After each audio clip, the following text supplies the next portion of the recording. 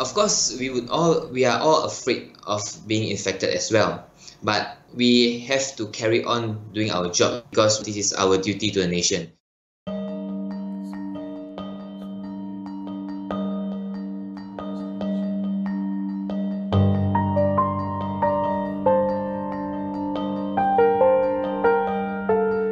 I was serving in Hospital Ipoh in the surgical department previously, but just called to Hospital Sungai Buloh. I am currently serving in their COVID ward. So how are things like at the hospital right now? Work is still alright, it's manageable with the numbers that we have now, but patient loads are increasing. So I will work morning shift, 9 a.m. to 9 p.m. That's the official working hours, of course, with the Passover and all that. Usually it will go on to 14 to 15 hours. And the next day I'll do my night shift. After finishing my night shift at 9 a.m., I got that day off. And then the next morning I'll continue with my morning shift again. So it has been challenging so far. I don't feel so tired yet, but I can imagine those who have been doing it for the past 2 months. They have been working every day, almost every day without rest.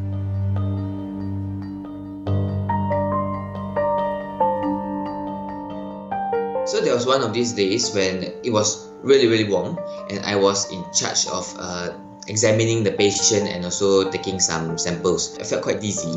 So what I did was I actually took my temperature, and the thermometer actually showed 40 degrees Celsius, and that was really dangerous. I completed my task at hand and I requested for my friend to swap in with me. By the time we removed the suit, most of us were drenched from top to bottom. Some of us were even able to squeeze water out of our scrubs.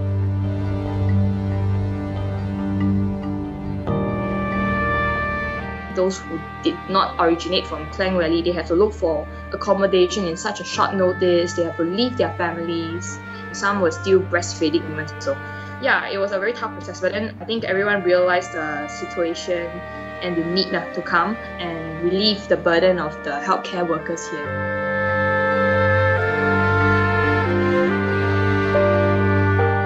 I would be lying if I said there was no fear at all, because as you know, there are a lot of healthcare workers who have already been infected by the virus. All of us would be worried, to go home from work and to bring back any virus to families and all. We have already been taking steps to make sure that our families are protected, including sleeping in different rooms. Some of my colleagues are sleeping in a different house altogether. A lot of them miss their children very much, and yet they cannot see them.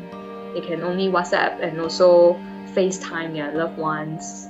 Morale is quite kind of low, but what we do is we work together as a team to overcome this sort of difficulties.